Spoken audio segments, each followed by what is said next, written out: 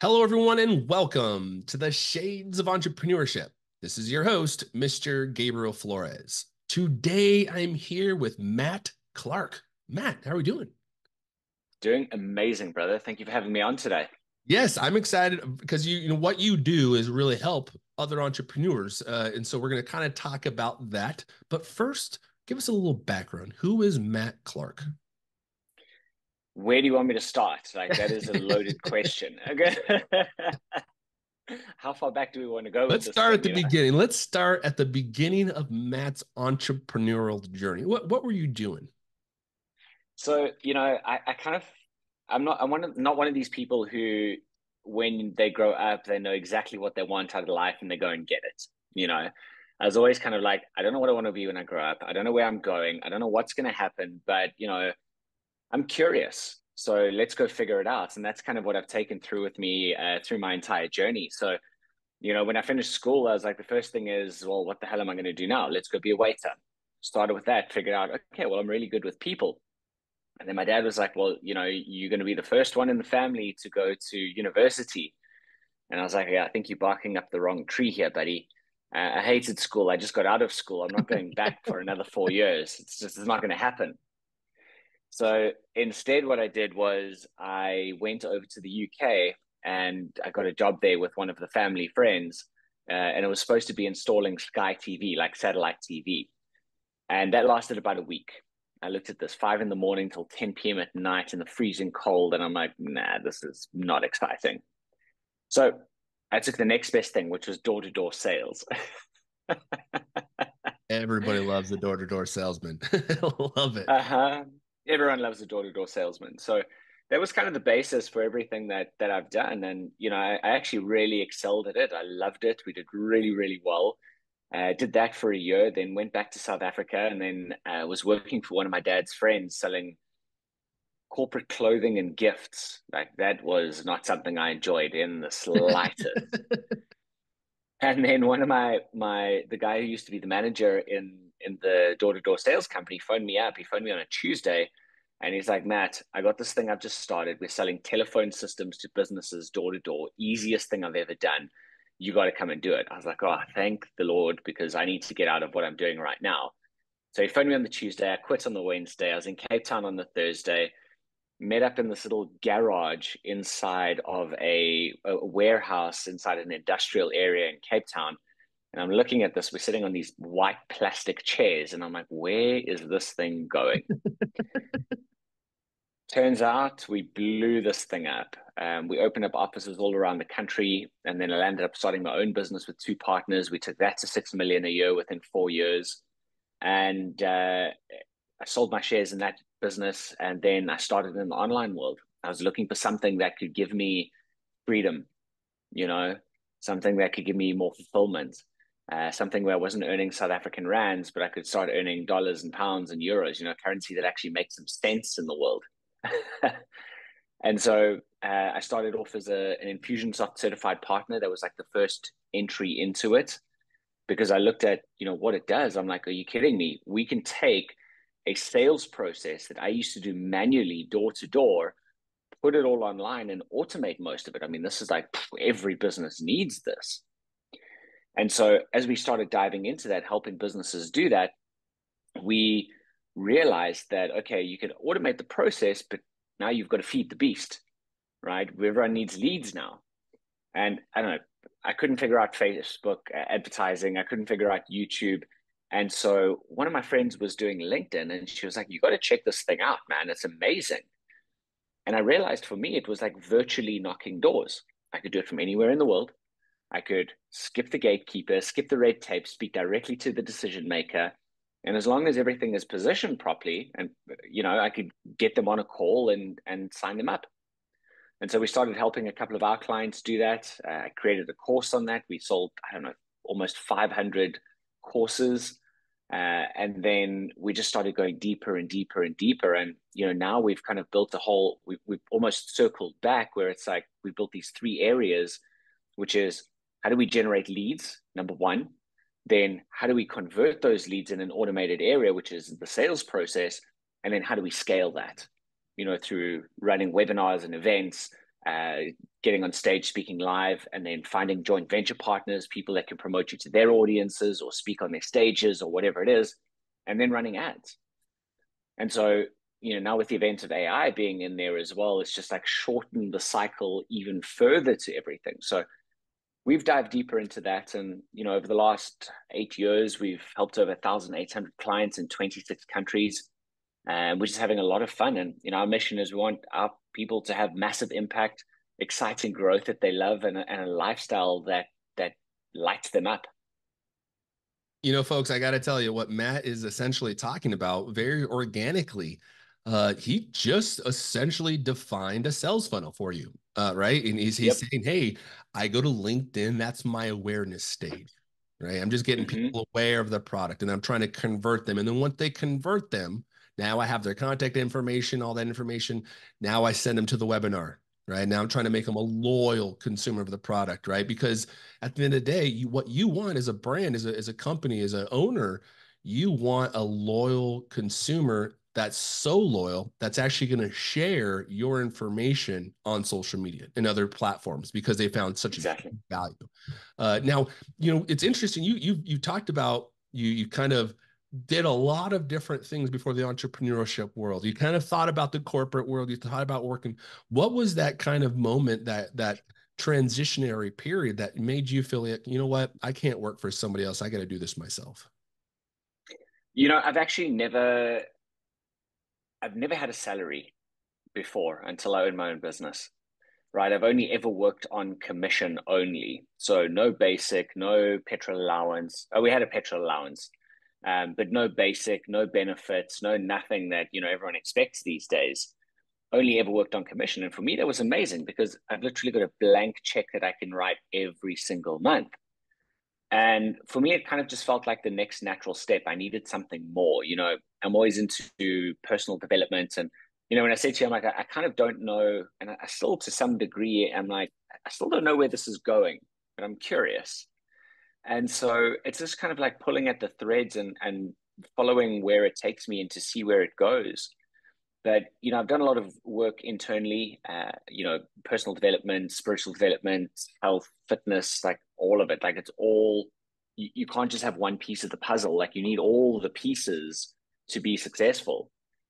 And so, I think when you start going down that journey of having that curiosity, just that question of like, well, what else is there, leads you down a path. And that's kind of what it took me. And I was looking at what I was doing and I'm like asking myself the question, like, am I truly loving this?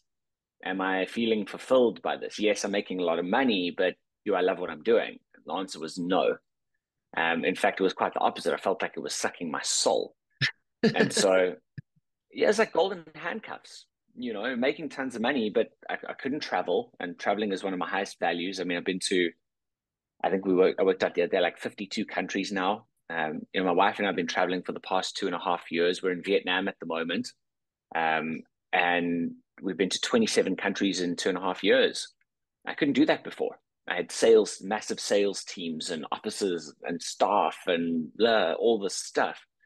So you kind of get the golden handcuffs, and there's no fulfillment or no reward other than make money and then find the fulfillment somewhere else. And I was like, well, I want to bring these two together. So I went looking, and here we are today, And still evolving and still asking what else. I know, and I gotta tell you, I feel like I'm in the exact same situation. Got the golden handcuffs. As a lot of people know, I work my full-time career is in the healthcare industry. I do have a Mm-hmm. pension, right? And so now, as I begin to look at entrepreneurial endeavors and what I want to do, I got about 8 years left in my healthcare career. I'm always thinking, well, I got that pension, but then I'm also thinking, well, what is the true lifetime value of that pension? And so then I'm starting Exactly. to think like, okay, well, and I know this, I'm saying I just have to make it, folks, this is in fact, yes, a lot of money, but at the same time, I think when you think of a business perspective and where I'm trying to go, I don't think this is very much. And so when I think of my lifetime value of my PERS pension, it's $4.5 million. So Mm-hmm. I essentially now have to go out and figure out a way, how can I find or earn in a different career path that much funding? Because that will be the shortfall I need to cover. Mm-hmm. What Matt is also trying to say, and I truly believe this is as well, is I love my job. I love it. It makes money. I make great money, but I've been trying to find passion in other areas. This Mm-hmm. podcast is one, the nonprofit Latino founders we started, the newsletters, right? Networking with people. Though that's my passion, connecting and building Mm. and helping coach entrepreneurs to success has been my passion. And so now I'm starting to feel this tear between Yep. here's this the corporate world that's paying the bills versus the passion that could possibly expand into something else. Now, how did you, because I think entrepreneurs, you have to have a bit of a risk tolerance. How did Yeah. you finally decide to say, you know what, this is the journey I'm supposed to be on? And what ultimately made you decide that? I think it comes back down to never having earned a salary before. So, what's the risk? If I don't sell, I don't eat. What's the difference? So it's just like, okay, there's a bit more responsibility in terms of now you've got to think differently because, if you want to be successful as a business owner, you've got more responsibility than just yourself. You want to build a team, you want to build a business that runs without you. You want to think about things a lot differently. So, um, the risk isn't different, in at least for me, anyways. The risk wasn't different. It was, more rather. It wasn't more. It was just different. And so what I needed to do was understand, well, who do I need to become in order to make this thing a reality? You just start asking different questions of that. Uh, so, and we work with a lot of people who actually come from corporate and they want to get into coaching or consulting or whatever it is. And they're looking at, their first goal is, well, I'm making 20 grand a month here and this pays for a nice lifestyle, but I work my butt off, 20 to 30 grand a month, I work my butt off. How do I now go and build a business that can replace that income as the first goal, as the first milestone? How do I get it making money first? Then how do we get it to replace the income? And then how do we build a business out of that? And so it's just a bit of a journey. And I think that, if someone is like you asking these kind of questions inside of a corporate environment, thinking, well, I'm not going to get rid of this thing that's working for me right now and gives me the lifestyle and I can take care of my family and I got that security. If you're used to that, it is a big shift for you. I wasn't used to that. I was always like, you don't sell, you don't eat.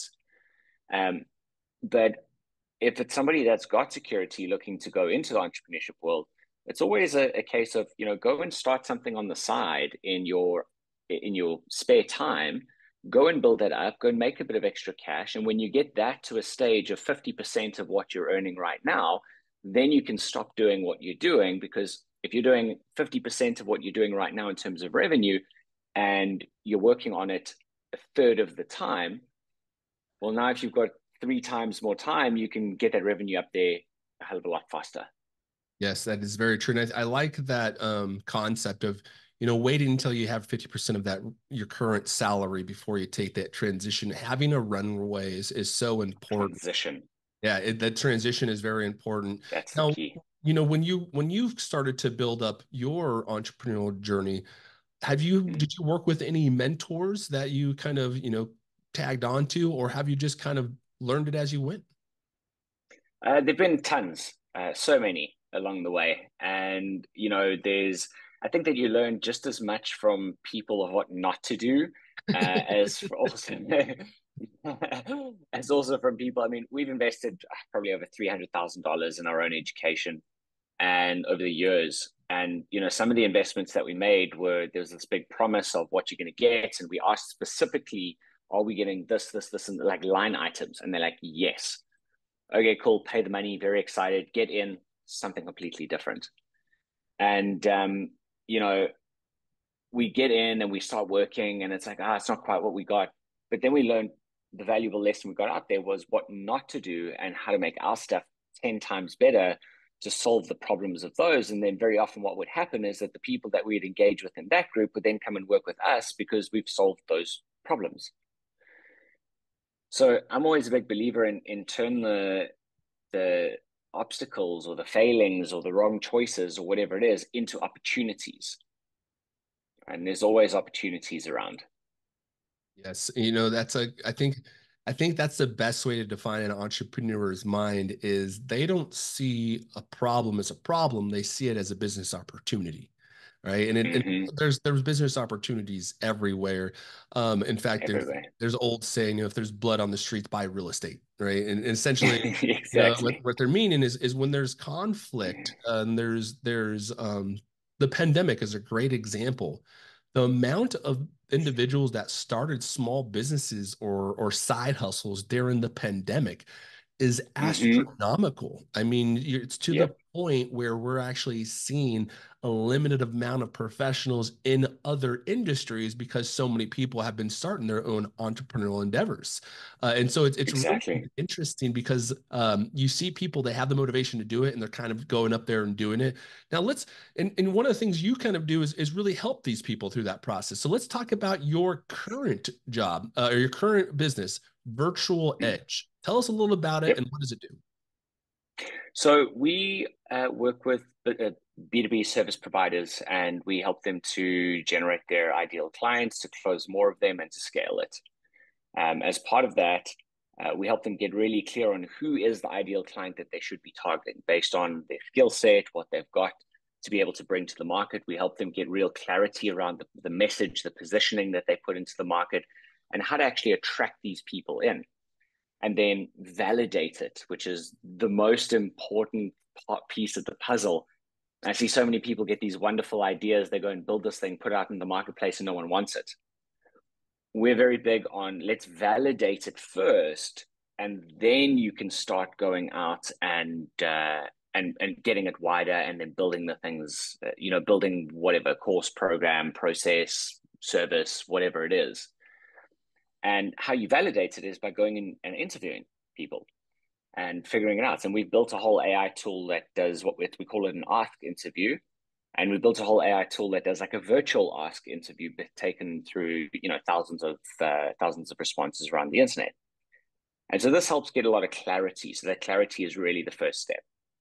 The second piece is getting the offer defined. So what are you going to sell? How are you going to deliver it? Right? Then it's creating what we call a signature solution. So a visual roadmap of how you get your client from point A to point B. Makes your sales easier, it determines your delivery model, and it makes your marketing just a breeze. It's wonderful. Like the signature solution is the game changer for our clients. Yeah.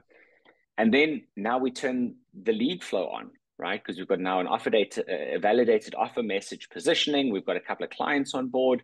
Now you turn the leads on, right? And then once the leads start coming in, how do we convert those leads into conversations, into sales?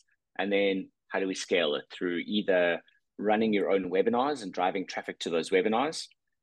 Or if you want to start talking on stages live, then you can, invite people to that.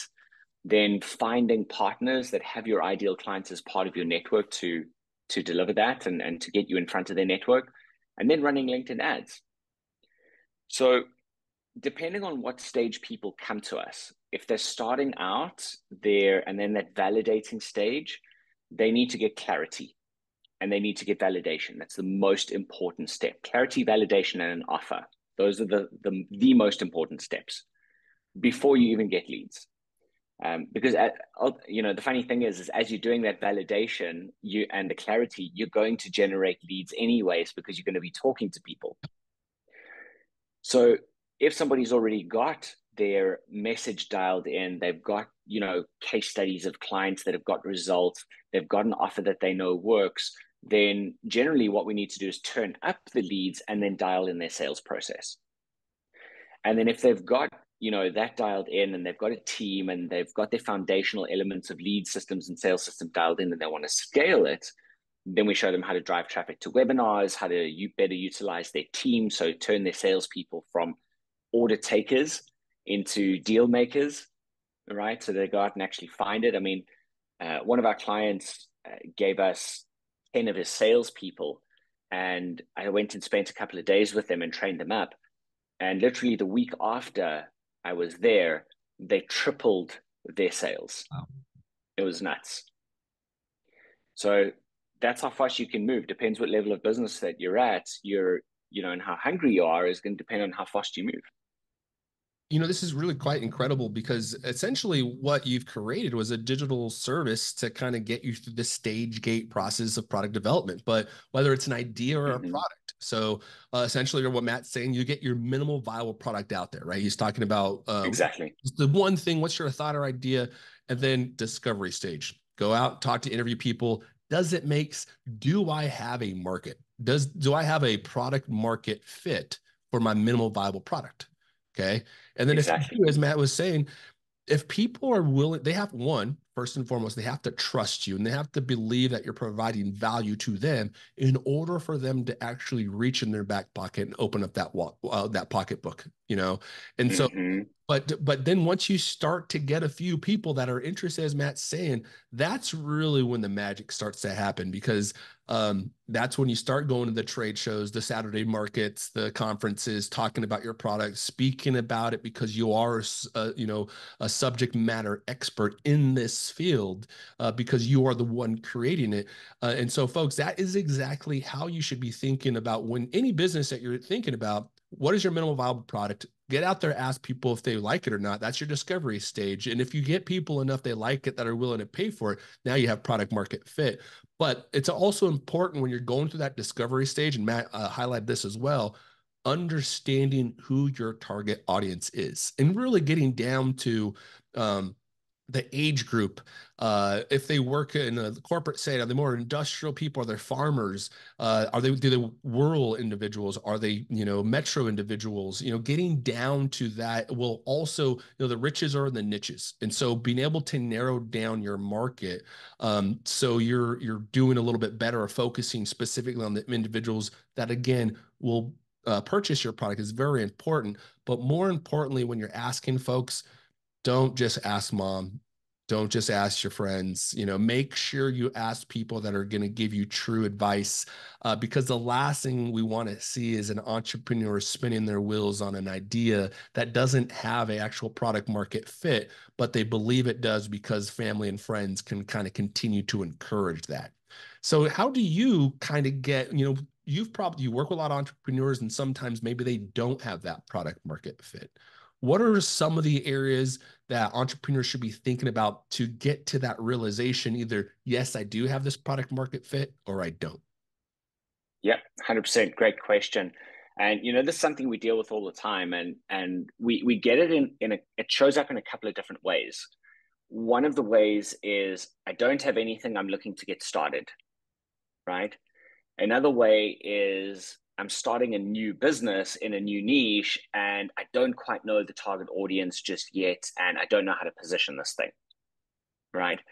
Um, Another way is I'm completely switching what I'm doing, right? And all of them kind of fall under the same area because essentially you're taking a new direction. So instead of saying I'm starting a new business or, getting into business for the first time or whatever it is, you're taking a new direction for what you're doing. And if it is different to what you're doing, if there's a different target audience, there's, even if it's a new product to a different audience under the same banner, the first step is to do that market research, right? Figure out what are the pain points. So if you take a look at what are the skill sets that you can do and figure out, well, if I had to go and who am I targeting first? Because if we have to target a let's say I don't know, a nurse, right, as an example, and we have to target a CEO, those are going to be two very different messages with very different pain points. And we want to understand what are their pains, what are their fears, what are their goals, what are their desires, right? We call this the 4P framework. So pain, panic, pleasure, and purpose. Understanding that, and then your entire message is going to be how do we get you from the pain to the pleasure? How do we get you from panic to purpose? Right? And that's where your message lives, somewhere in there. And your offer is entirely based around can you get them there? There's only three ways to do it, right? Can you make it better than what they're doing, less expensive, or make their lives better? Right? That's So great. can your offer fit within that? If it fits within that, great. Then you've got a starting point. Now you go and create your first version of that offer, right? And even if you're thinking of selling, so what we do with a lot of our clients is they'll come in and they'll say, cool, I've got this thing that I've put together. I want to charge $5,000 for it, whatever it is. Okay, cool. Have you got any clients yet? Any proof of concept? Anyone that's paid you for it yet? No. Okay, so step number one is get someone to pay you for it. Doesn't matter how much they pay you, right? That's irrelevant. What matters is that they pay you. And so here's a little strategy that is really good for validation, also really good for getting clients to come in. And we call this creating your beta offer. So as an example, if you are wanting to sell this thing for $5,000, you're going to go and do some interviews with people, or you're going to find some people that are potentially good fits for your audience. You're going to show them what problem that you solve. Make sure that it's a measurable metric, right? Something that's measurable in a fixed time frame. And you say to them, look, I'm going to be charging $5,000 for this. I'm looking for 5 people in my beta group. I'll be giving it at $1,000, right? So 70% off or 60% off, whatever the number is. My brain's not working at the moment. It's 1 a.m. here for me. So the math is not mathing right now, but you get the picture. And so sell it for $1,000. Get those 5 people in, and it needs to come with some conditions. And the conditions are as follows. Number one is that they realize that this is a beta group and that you will be asking them for constant feedback on how it's going and where you can make improvements that you can make it better. Number two is that they will give you a video testimonial when they get results. Okay, and they'll talk about it extensively. And number three, they will give you 3 referrals of people that they think this would be a good fit for as well. So now you've turned your beta offer, where you've gone from $0 to $5,000 with 5 clients. You've now turned that into 15 more referrals, where even if you bring in 50% of those, so another 7 clients, and you charge them $2,000, now you've turned 0 into 5, 5 into 14, you've made $19,000, and you've got 12 new clients that you can now make a further upsell offer to. Right. So, and that's where you start just building momentum, and you make your product better, so that as you're working your way up to selling it at 5,000, you know that when you make that offer 5,000, you've got something that's going to deliver the results that you're expecting it to do. You know, I really love the beta testing idea, because what happens with that cohort of beta testers, they kind of feel like they're also part of the game, right? Because it's their Founders. input and thoughts, right, that help define or construct this software app or whatever it might be. And so they become the champions. You know, they're so when you think of that sales funnel again, folks, they're the lowest point on the funnel because they're the loyalist, right? They're the ones that are going to share and talk about the product, and this is what it's about, and this is how the code is written, and this is how we do it, and this is why it's valuable, because they also see the value. In fact, that's one of the things you mentioned. I talk about the importance of an entrepreneur to creating value, or essentially highlighting value for their product or service for the client. How important is that? It's the most important thing. And, we always talk about, especially in your front end message, right? So the first thing that people see is talk about the outcomes that they can experience, right? Choose one outcome. So we call this the power of one. Solve one big problem for one ideal client. Talk about the outcome that they're going to get, make it measurable. Now, an interesting thing is, we work with a lot of business coaches, consultants, and some of the stuff that they do, people come to me sometimes with things that are very difficult to measure, right? It's like an intangible thing that they help with, like leadership, as an example. We work with a lot of leadership executives, leadership coaches, or executive coaches, or mindset coaches. And it's like, well, how do you make that tangible? Right? Because it's not like leads or sales where you can track the numbers and you can say, okay, cool, this is a direct result of these activities. So the trick is to make the intangible tangible, right? If you can do that, that's where the magic happens. Now, the question is how. So what we do is, and it's actually pretty simple. Most people just don't do it or don't even think to do it. And especially in like the coaching industry where they do these intangible things, they never ask this one question. What was the impact that this had on your business or your life, depending on whatever you're focusing on? What was the impact that this had as a result of this? What improvements did you see and by how much? And that starts taking what you're doing, these intangible things, and making it really tangible. I really like And that. that's what you're then going to sell, the You know, tangible outcomes. that's that's a piece I think a lot of people miss. The measurable objectives, measurable goals. Because you Mm-hmm. hit it spot on, Matt. And like, how do you define a successful leadership? What measures are Exactly. you using? Is it the number of people you talk to? Is it the number of phone calls you have? Is it the number of people you hired or fired? Right? How do you define a success? And then to your point, also creating a sense of, so for example, folks, you don't have to use an example in your industry to get your point across about your problem and solution.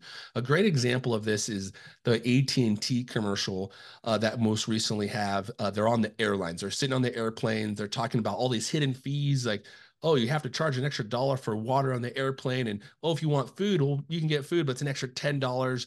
Has nothing to do with the telephone, right? But what the Mm-hmm. common thing that AT&T is doing in that marketing is they say, you know what? We are not like airlines. We don't have hidden fees. Everybody knows that everybody's had a flight, everybody sees the hidden fees. And so essentially they're like, Yep. oh, that's relatable, right? The fees Mm-hmm.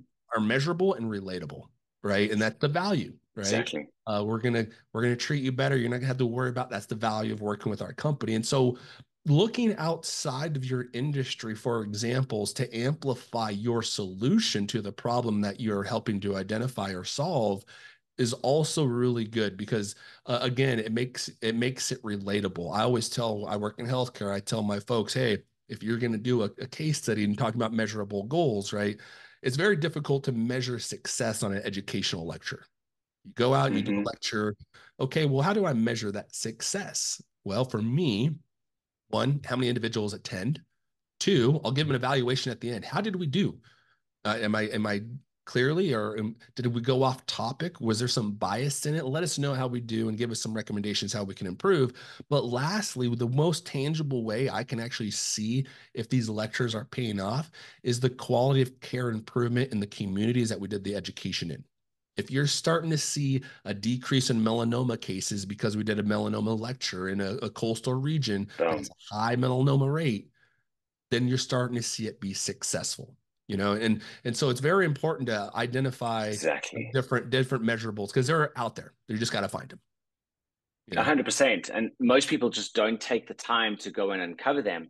They go in and they're like, okay, I've done my job, check the box, on to the next one. Whereas if you go and actually uncover those measurables and you uncover the impact of the work that you've done, not only will you have bragging rights to say, this is what we do, but your clients are also going to see the value of what you do and are going to work with you for longer, right? So you create lifetime value for yourself.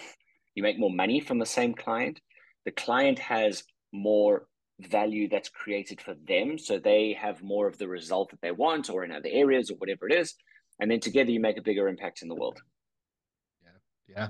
One of the things, because you work with a lot of clients, you're really focused on helping individuals. What would you say is one of the most common problem that founders either come to you with or tend to run into? Yeah, it's interesting.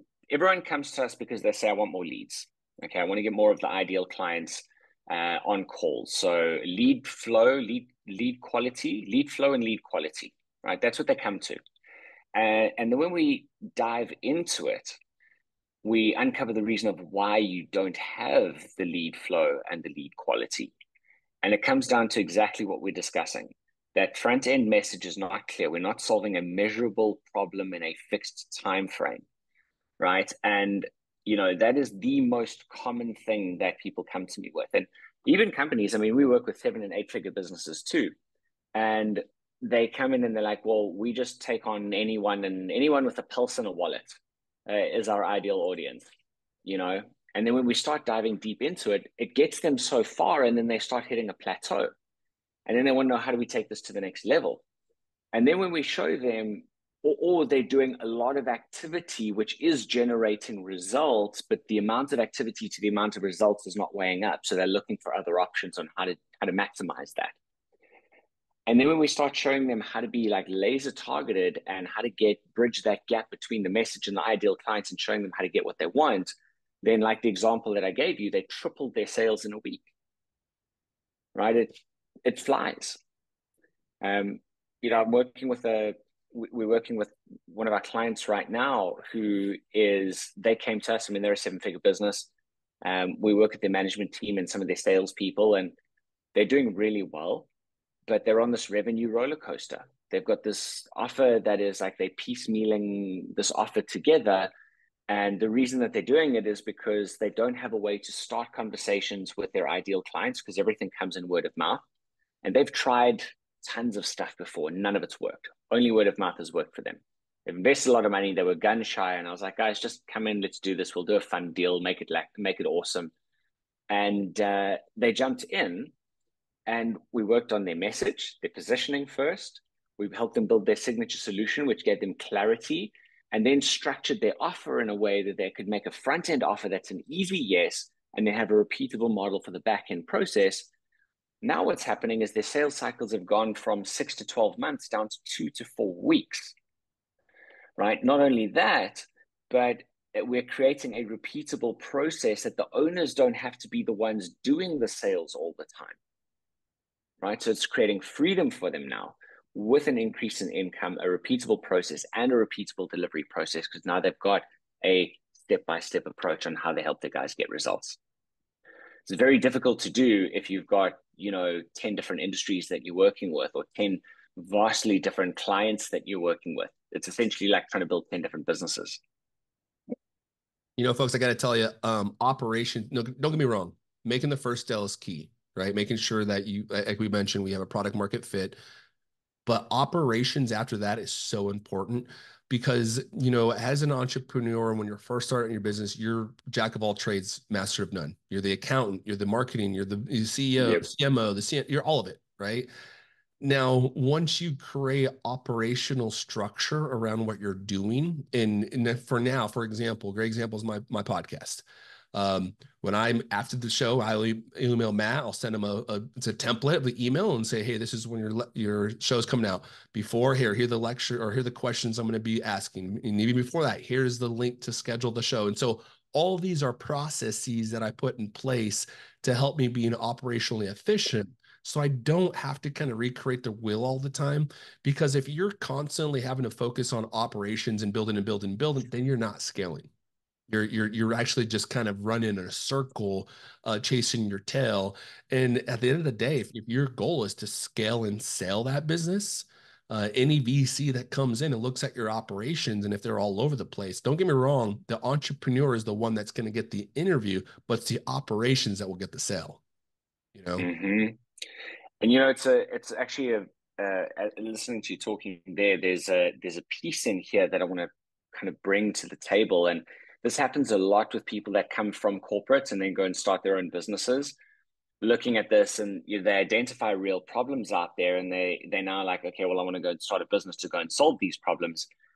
And they think that because I did it in my corporate job, that it's going to be easy to do it as an entrepreneur, and they forget that one of the reasons that they were so effective in their corporate job was because they already had a team in place. They already had systems and processes in place. And when you go out and do it by yourself, you got none of that support, right? And that's why that transition phase that we spoke about in the beginning is you don't just stop one and start another, transition over into it. It is the best way. It's safe, right? Number one, but obviously you're going to take some risks anyway. It's safer, let's put it that way. Number two, it helps you to build your business in a more sustainable way. Like I would rather somebody have slow, sustainable growth than a spike and a crash and a spike and a crash. Right? I'd rather have that slow upward curve than these crazy ups and downs. Yes, yes, very true. Much rather have the hockey stick trajectory than anything else. That is very true. Exactly. Now you've been talking about transitions and trajectories. What does virtual edge look like? What is the 5 year trajectory for you, for Matt and your current business? Yeah, so for us, we love helping entrepreneurs grow.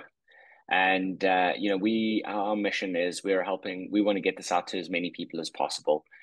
We are specifically doing how we're doing that is by building everything into automation, into AI, making it readily available to thousands of people around the world.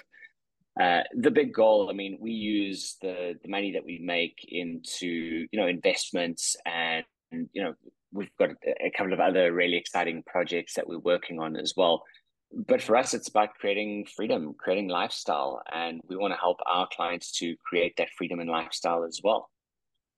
We've got some personal goals, we've got some business goals, but it's just growth at the maximum, really, for us. And now, who is your ideal client? So if I have folks listening right now, they're like, you know what, I need help generating leads. Who is your ideal client? B2B service providers, business coaches and consultants. We spoke about some of them before. So anyone that's got a high ticket offer, so probably medium to high ticket, so probably like 3,000 and above. Some of our clients charge, up to $500,000 a year for their services, and they've got a very specific audience that they're looking for, and their clients are on LinkedIn. They're looking to do professional business with professional people. That is our ideal client. So either they're in the validating stage where they're trying to figure it out and they need some clarity, or they're in the growing stage where they need to get more leads and close more sales, or they're in the scaling stage where they've got a team, things are rocking, and they want to blow their business up and they're looking for a new channel to do that. So that's our ideal client. Nice. And, folks, I feel like a lot of people I know don't tend to use LinkedIn very often, and I got to tell you, most of my from the podcast perspective, most of my leads have come from LinkedIn. I think it's really important. And we talked about product market fit and knowing your customer, but you also have to know where your consumer wants to gain information and what that information is. So, for Exactly. example, to Instagram. If you're going to use Instagram, they want reels, they want videos, they want content of that nature. Facebook, Entertainment. yeah, they want entertainment. Facebook is more groups. If you want to build a group and talk about value propositions in that group, they don't really want to be posted all over their wall thing. But LinkedIn is true. Like, let's network. Let's what is It's a your networking professional platform. expertise? Yeah, and it's I feel it's extremely beneficial, valuable writing newsletters. I put blogs on there every once in a while, and it has allowed me to grow professionally and take on, professional speaking opportunities. I'm gonna be speaking nationally at a national conference next month in Palm Springs. Uh, you know, Continuing to grow this granular, this organic brand, which is, again, folks, if you're listening, you are the brand. Just want to make sure you know that everything you do, your perception, the way you wear, the way you act, the way everything you do is your brand. And so just remember that when you're meeting with people and you're building your presence online, that is in fact your brand. Under promise, over deliver always, but also figure out a way to create value, right? And what is value?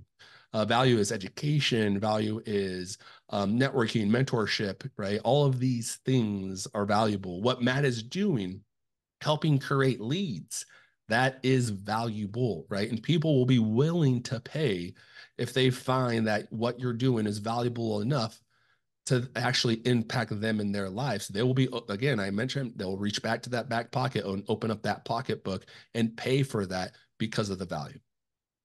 100%. Now, Matt, we've talked about LinkedIn. What is the best way for individuals to get in contact with you? So, best way for people to get in contact with me is obviously on LinkedIn. That is one place where we're very active. So it's Matt Clark Rainmaker. Then, I mean, you can just email me directly, matt@thevirtualedge.com. And yeah, Facebook's the same, Matt Clark Rainmaker. So we're pretty simple and straightforward to get hold of. Love connecting with people, love having people reach out, love starting conversations. For us, it's all about relationships. And if I can help you, I will. If I can't help you, I'll point you in the right direction.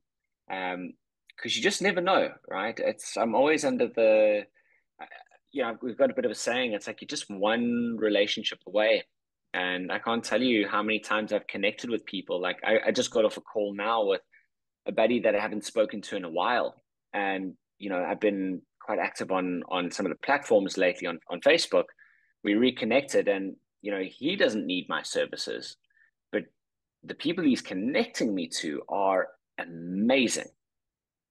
And so I love just connecting with people and seeing where there's opportunities. If there's not, cool. You meet someone. If there is, great. See what you can do. You know, never a wasted opportunity. There is Keeping never a curious harm. all the time. Yes, there's never a harm in meeting somebody else, learning from their experiences. Because again, in traveling, I always encourage people to travel because the more you travel, Hmm. the more you are going to grow individually, you know? Exactly. You So have to. you have to. You have to. Clark, thank you so much again for again, folks. That is Virtual Edge. This will be on the newsletter. Great time to plug the newsletter. So visit theshadesofE.com to subscribe to the newsletter. We will have Matt's information on the newsletter the week before the episode airs, the week the episode airs, and the week after. You can also follow us on the social channels: LinkedIn, Facebook, Instagram, and TikTok at the Shades of E. But most importantly, I would say just sign up for the newsletter because that is the best way to kind of connect with his entrepreneurs. And lastly, if you feel so to do so, a Patreon page, it's $5 a month to be one of our patrons. That helps support the podcast and really brings on international guests like Matt onto the show and allows me to continue to do this because, again, networking is key. Matt, is there any last words you have to say to the guests before we leave? Yeah, I would just say no matter where you are in your journey, uh, just stay curious, and if something interests you, go for it. There's always going to be a risk in everything that you do, right? There's risk in staying at home and sitting on the couch and watching TV, right? The risk you can get fat and get heart disease or whatever it is. There's risk in going outside and walking across the street. You could get hit by a car or whatever, right? There's risk in absolutely everything that you do. And the only thing I would say is go and take action. If you're curious about it, go and do it. Go and take action. Go and invest the money. Go and play because, you can always make more money, but you'll never get back time. Very, very true. And folks, again, I encourage you, be creative, be innovative, color outside the lines. The masterpiece is not in the wall. It's actually within inside of all of us. We just have to bring it out and showcase it to the world. Matt, thank you again so much for the opportunity to interview. I really appreciate it.